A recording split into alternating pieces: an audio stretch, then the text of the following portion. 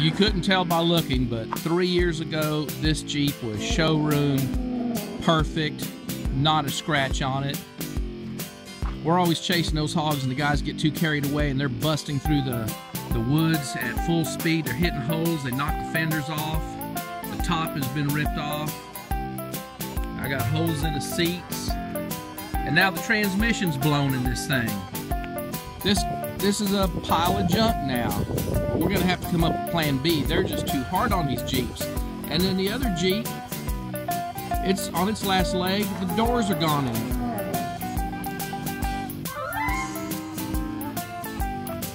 You've heard the old saying, ride it till the doors fall off? Well, by golly, they did it. They rode that thing till the doors fell off and it's on its last leg. But we're gonna get a solution for all these problems. Go easy on a Jeep, but you wasn't easy on it. So I've got you something else that you're gonna be picking up pigs and riding around the ranch in.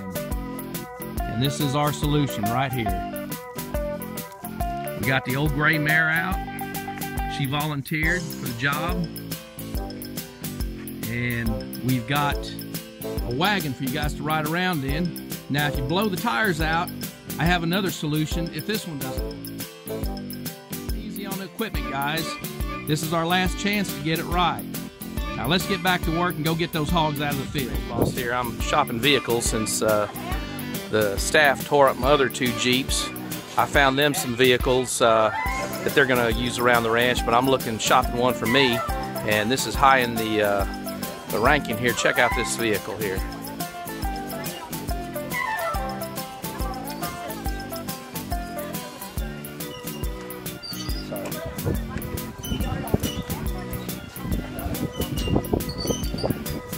Anyway, this is one of my options.